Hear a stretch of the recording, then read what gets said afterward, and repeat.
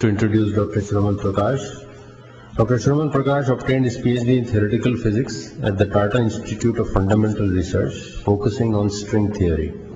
He has a bachelor's degree in physics from Johns Hopkins University, where he received Provost Award for undergraduate research. A master's degree in physics from the Indian Institute of Technology, Kanpur, where he received awards for best academic performance and best project work. He is a faculty member at the Physics and Computer Science Department of the Albag Educational Institute.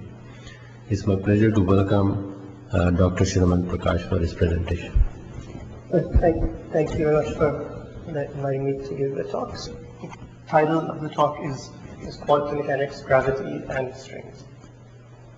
So, extremely successful quantum theories exist for describing elementary particles and their interactions via electromagnetic and nuclear forces. However, combining quantum mechanics with gravity, which is understood as the dynamics of space and time in Einstein's theory of general relativity, leads to serious technical and conceptual difficulty. And despite the fact that direct tests of any theory of quantum gravity seem out of reach, the problem of quantum gravity is one of immense theoretical interest. Quantum and classical theories cannot coexist consistently, so all forces, including gravity, must be described by quantum mechanics, or else quantum mechanics must be modified. I'll give a short summary of the problem of quantum gravity, in particular focusing on the black hole information loss paradox, and finally I'll tell you why string theory is probably an in-principle solution to the problem of quantum gravity. So what is quantum mechanics? We've all seen the double slit experiment. So the idea is shoot an electron through two slits and see what happens, and you find that the electron behaves like a wave, in the sense that if you shoot an electron through this two-slit experiment many times, you'll see an interference pattern characteristic of wave-like behavior. And of course, if the electron is a wave, then I mean the wave-like behavior arises from interference between the two paths that the electron could have taken, which in turn implies that you can't answer the question which slit did the electron go through. And more precisely, what the idea is that there's a notion of complementarity. Either you see an interference pattern, or you can ask which slit the electron went through. But if you try to answer both questions with complete certainty, you'll run in. You won't be able to do it. Just so you can generalize that more to quantum mechanics to general systems, and the basic postulates of quantum mechanics can be stated as follows. Say you observe an electron at point A. At time t later, you choose to carry out an experiment to determine whether or not the electron is at point B. This is the input from the experimenter in choosing what experiment to set up. What quantum mechanics tells you to do is you sum over all possible paths which the electron could have taken connecting A and B. With each path, you associate a phase, and these phases add and interfere to give a probability amplitude which you mod square, and to get a distribution just as in the double slit experiment. Okay, finally, nature chooses the result of your experiment randomly according to the calculated probability distribution. So quantum mechanics tells you how to calculate probability amplitudes, but you have to first tell quantum mechanics what probability amplitudes you want to calculate. Okay, by choosing what you want to observe. And some might object that, okay, well, what's described in the last slide and also in Vishal's slide might overemphasize the role of the observer. I won't really address that here, but this is some quotes from Niels Bohr. So in our description of nature, the purpose is not to disclose the real essence of phenomena, but just to track down as far as possible relations between the multiple aspects of our experience. And regarding the fact that ultimately there's a choice of what to observe, which is required to specify mathematically precisely specified quantum mechanics. I mean, we have to make a choice between the different complementary types of phenomena we want to study. But I'm not going to discuss too much about this here, so I suggest reading von Neumann's book on quantum mechanics and also the work of Henry Stapp for more on this. But okay, despite their perhaps intrinsically subjective nature, quantum theories make extremely accurate predictions of experimental observations. The list of experimental tests of quantum gravity is very long, but the most well-known example is the electron's magnetic moment, which can be calculated using quantum electrodynamics, which is the quantum theory of electrons, positrons, and photons. So the electron's magnetic moment is given by this formula, which is parameterized by a parameter A sub E. A sub E is small but non-zero and is determined by P2ED calculations, which are straightforward in principle but tedious in practice, and they just depend on one parameter, the fine structure, constant alpha. So as far as I know, the best measurements of the electron's magnetic moment were carried out by a group led by Gerald Gabriels at Harvard, which determined A to be about with a relative uncertainty of about 0.25 parts per billion, and the techniques used ion traps, which may be similar to the realization of quantum computers. So this QED was in fact tested much more stringently than inventors could have ever envisioned, as Freeman Dyson said to Gerald Gabriels. As one of the inventors, I remember we thought of QED as a temporary and jerry-built structure with mathematical inconsistencies and normalized infinities swept under the rug. We did not expect it to last more than 10 years before some more solidly built theory would replace it, and we expected and hoped that some new experiments would reveal discrepancies that would point the way to a better theory. But nevertheless, QED is very successful. So, but what are the new experiments that we use to study the fundamental forces and quantum mechanics? And the main experiments that physicists carry out, that the high energy physicists carry out, involve the scattering of elementary particles, such as those which happened at the Large Hadron Collider. Okay, so the basic idea is you collide a system, you consider a system of, okay, not non-relativistic particles, but you consider a collision of many particles which initially are infinitely far away from each other and hence non-interacting. Each has a well-defined energy and momentum. The particles then collide, and we don't know what happens in between, where we use quantum mechanics. But long after the collision, the system again consists of one or more outgoing particles infinitely far away from each other and non-interacting with a well-defined energy and momentum.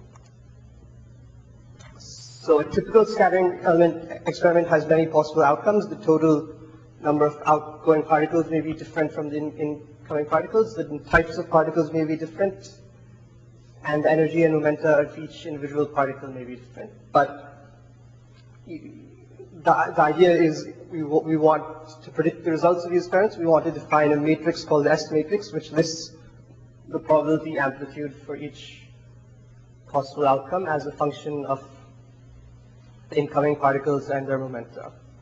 Conservation of information implies that the S matrix is unitary and vice versa.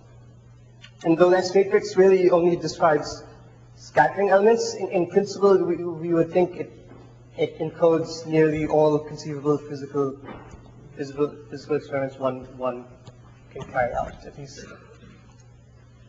Okay, S matrix elements are calculated using a sum over paths, similar to what I said, just in this case, a sum over Feynman diagrams as pictured. And each diagram contributes to the probability amplitude, which we then square to obtain the probability of a given outcome. So although we can determine the final states and the initial states, we cannot determine what happened at intermediate times any more than we can determine which the electrons went through after we observed the interference pattern. So since all we're interested in is the initial and final states, there was an approach in the 60s, which is described here, that because there was an ever-growing list of strongly interacting particles, the idea was simply to just define an S matrix telling you the results of scattering experiments, and forget about any underlying quantum theory in which you would derive this matrix. Of course, it turned out that the forces are described by a quantum field theory which has a bit more content, and that all forces are actually described by not only an S matrix but the quantum field theory, and a quantum field theory associates one or more abstract observables to each point in space. So an abstract observer located at X can, in principle, measure phi of X anytime, any number of times according to his or her subjective choice, and that's perhaps a bit more than what you might.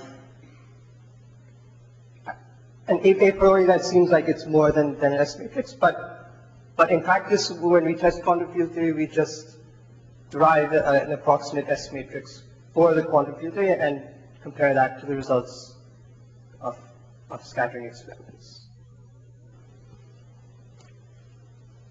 So all the fundamental forces are ultimately described by quantum field theory, except for gravity, and in practice, their tests are some of the strongest experimental tests are simply scattering experiments. So where we predict the probabilities for final states given the known initial states. Unfortunately, gravity is harder to deal with. So general relativity tells us that gravity describes the dynamics of space and time. A quantum theory of gravity would, in principle, have to be a quantum theory without time, or at least drastically alter our notions of space and time. And we can make this more precise by considering the predictions of classical general relativity and quantum mechanics when we study black holes. So black holes are things which exist in space. For example, there's an X-ray source in the galaxy called Cygnus N1, which is probably a black hole, and of course, and was a subject of a wager between Stephen Hawking and Kip Thorne. So,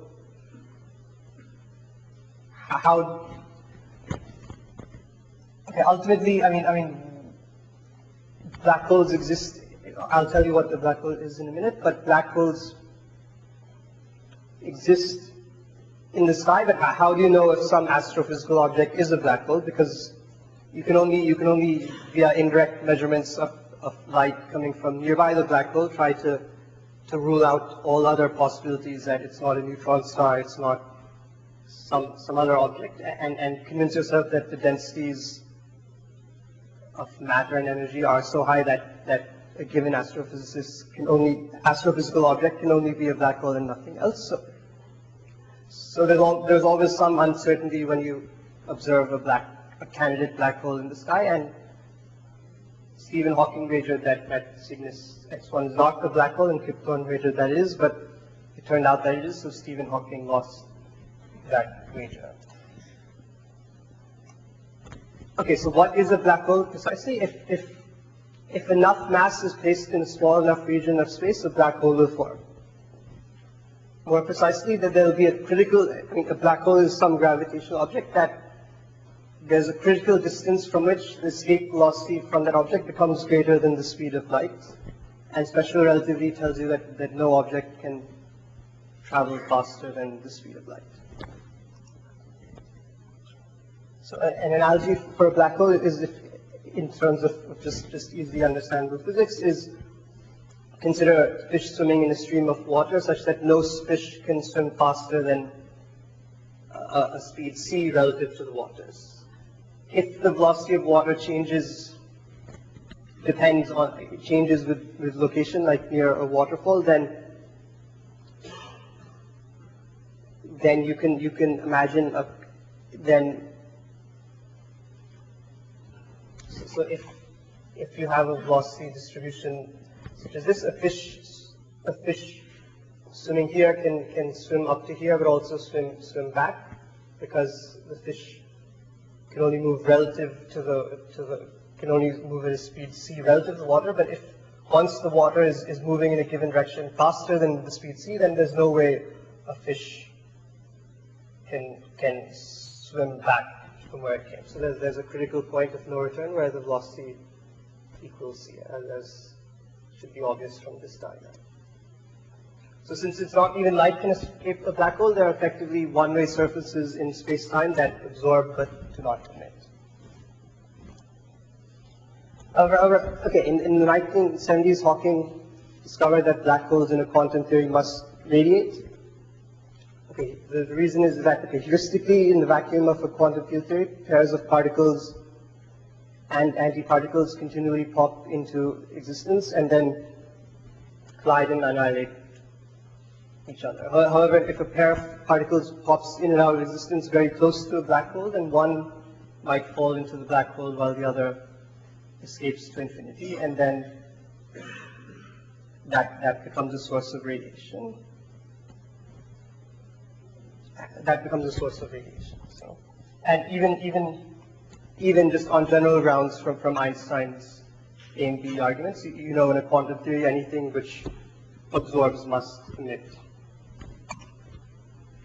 However, all black holes of a given mass, charge, and momentum are identical. Hence, radiation emitted from a black hole is independent of the matter and information that formed the black hole. Moreover, it turns out that the radiation is thermal with a temperature that depends on the mass of the black hole. As the black hole emits radiation, it loses energy and mass and becomes smaller till it eventually evaporates, leaving behind a universe filled with thermal radiation, and in which case all information about the matter that formed the black hole is apparently lost. So this is a contradiction with the quantum mechanics, in which necessarily preserves information and leads to a bit of a debate. So people who spent their life studying general relativity believe that indeed information swallowed by a black hole would be lost, whereas people coming from particle physics backgrounds who study more quantum mechanics believe that information would have to be preserved somehow. In particular, there's a famous wager between Stephen Hawking and Kip Thorne, who are general relativists, and John Preskill, who's a quantum field theorist and quantum information theorist, and the wager goes as follows. Whereas Stephen Hawking and Kip Thorne firmly believe that information swallowed by a black hole is forever hidden from the outside universe and can never be revealed even as the black hole evaporates and completely disappears. And whereas John Preskill firmly believes that a mechanism for the information to be released by the evaporating black hole must and will be found in the quantum theory of gravity. Therefore, Preskill offers, and Hawking / Thorne accept a wager that when an initial pure state undergoes gravitational collapse to form a black hole, the final state at the end of black hole evaporation will always be a quantum state. And the loser will reward the winner with an encyclopedia of the winner's choice, from which information can be recovered at will. And this bet was in 1997 at Caltech. So how can we resolve the bet? So experimental tests of quantum gravity are impossible. Even Hawking radiation can't yet be observed. but the question is it theoretically possible, even in principle, to define a quantum theory that has gravitational interactions in its classical limit, but is otherwise a unitary quantum theory? And for that, and it turns out that such a theory does exist, which is called string theory, and I'll describe it now. So string theory is based on the assumptions that instead of particles, the elementary excitations of nature are string-like objects. So a particle traces out a world line in space-time, and hence a string would trace out a world sheet in space-time. Quantum mechanics of strings are described by sum over world sheets, where to calculate the probability a string would be observed somewhere else, we sum over world sheets from the initial string, or more precisely, different vibrational modes of the string correspond to different elementary particles, but interactions are described by a sum over world sheets which can merge and split, just like Feynman diagrams. So, okay, remarkably, for reasons I won't discuss, gravitational interactions automatically emerge from the sum over world sheets. And there's a price to pay for defining a consistent sum over world sheets, in the sense that one needs extra dimensions and supersymmetry, but as a matter of principle, the question is, can we define a unitary quantum theory that includes gravitational interactions? So the point is, the sum over world sheets defines a unitary S matrix, which allows us to predict the probability amplitudes for any scattering experiment in this quantum theory, which includes gravity. So that means if string theory is correct, we should be able to use it to predict outcomes of a collision of any number of particles with any energies. In particular, we should be able to consider initial states with enough particles and enough energy to form a black hole according to classical gravity. String theory would predict that the probability distribution for different outgoing particles would predict the probability amplitude for different outgoing particles, which would be like Hawking radiation, but not quite, to be observed in the far future after the black hole would have evaporated. However, the prediction must preserve all, for the outgoing states, must preserve all quantum information about the initial state, because this S matrix defined by string theory is unitary. So this is an in-principle answer to the question of quantum gravity, and what is a more physical interpretation of it? Gravity is the dynamics of space and time. So since the sum over world sheets includes gravitational interactions, it also can be thought of as including a sum over all space-time geometries interpolating between the initial and final states. Of course, in the semi-classical limit, one would expect only the space-time geometry containing a black hole to dominate the sum over space-times. But calculations involving in the 90s showed that actually contribution from other space-times without a black hole do have a contribution to the sum over space-times, which is non-negligible on timescales long enough for the black hole to evaporate. So the basic idea is just like in the two-slit experiment, to predict the results of observations, we have to sum over space-time geometries. Those with a black hole and those without a black hole, to predict the outgoing particles we see after a black hole evaporates. And this argument actually convinced Hawking that information is preserved, and he conceded his bet to John Prisco. So in his own words, he says that black hole formation and evaporation can be thought of as a scattering process. One sends in particles and radiation from infinity and measures what came back out to infinity. All measurements are made at infinity where fields are weak, so one never probes the strong field region in the middle. So you're never sure that a black hole forms, no matter how certain it might be in the classical theory. And The confusion and paradox arose because people thought classically in terms of a single topology for space-time. So there's either a flat space or a black hole, but the Feynman summary histories allows it to be both at once. One can't tell which topology contributed to the observation any more than one can tell which slit the electron went through in the two slits experiment. All that an observation at infinity can determine is that there's a unitary mapping from initial states to final states, and that information is not lost. So this is Hawking's ideas, but everyone isn't convinced. Kip Thorne, for instance, hasn't conceded his bet, and people like Penrose certainly aren't convinced. But nevertheless, the solution convinced some people, but it's a solution for an observer outside and very far away from a black hole. So it predicts what an observer outside a black hole would see, and it gives a prediction consistent with what we expect for classical general relativity in short timescales, but over long timescales, it's also consistent with unitary quantum mechanics. But it's a solution only for an observer outside the black hole. So you might ask the question, what does an observer who crosses the event horizon and falls into the black hole see? And from classical general relativity, you should see nothing as you cross the event horizon. You only reach problems when you hit the singularity, but it's not obvious what would happen in a quantum theory. Perhaps some people have suggested that any observer who crosses the black hole event horizon, even before he reaches the singularity, would be just,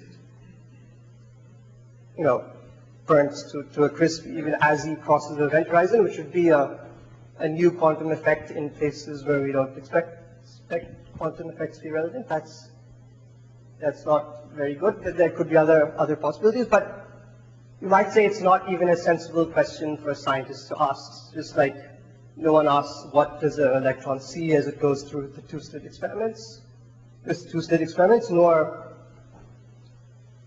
and in fact, even if you do send the astronaut in and let him fall into a black hole, you'll never be able to report the results of his observations back to you. So it's like asking what happens after you die. It's not a question the scientific community can a priori know an answer to, but it's a question an individual observer would know an answer to, and it's a priori question, and that's probably why people aren't convinced. But however, it's still better than nothing, and sort of a small victory for quantum mechanics over gravity. And whether Pascal himself is satisfied with the argument, he accepted his prize, which was an encyclopedia of his choice, and that's the 8th edition of Total Baseball, the Ultimate Baseball Encyclopedia, which is an American sport similar to cricket. In case you haven't heard of this, okay. So that's it. Thanks. Yeah, so that's it. So it is right to say that Hawking, in some sense, he's saying that, quantum mechanically, you cannot be sure that black holes are formed. So is he denying the existence of black hole itself, or because if that is so, then that trivially will, if there is no black hole, obviously there is no information loss paradox. So is that trivial, or what it's like saying that, if you shoot an electron through two slits, you don't know which slit and you observe the interference pattern, then you don't know which slit the electron went through. Right. So he's saying that, we'll make observations of a black hole from far away. We'll get, radiation and stuff. The radiation would look like there's a black hole if you don't look very carefully, but if you look carefully, you would find that it contains two contributions, one from a universe with a black hole, one from a universe without a black hole, and they interfere in a way that preserves the information. Right. So it's not really, I guess it's saying that, you don't know if there's a black hole unless you actually go in. That's what he's saying. It's not, it's not that satisfactory, I guess. So if there is a contribution from the space-time sheet where black hole do exist, so there will be So some probability of existence of black holes that will contribute to something, right? So there may be, I mean, information loss with some probability that can happen, right? If there is contribution, like if you send electron through both the slit, you have one amplitude coming from one slit, another amplitude from other slit. So right. So they both contribute to the probability amplitude, but when you consider both contributions, you get a result consistent with preservation of information. If you consider just one contribution, you lose information. Yeah, right. That's the answer. It works for an observer outside the black hole. It may not be satisfactory if you actually send an observer into the black hole. That's why everyone isn't happy with it.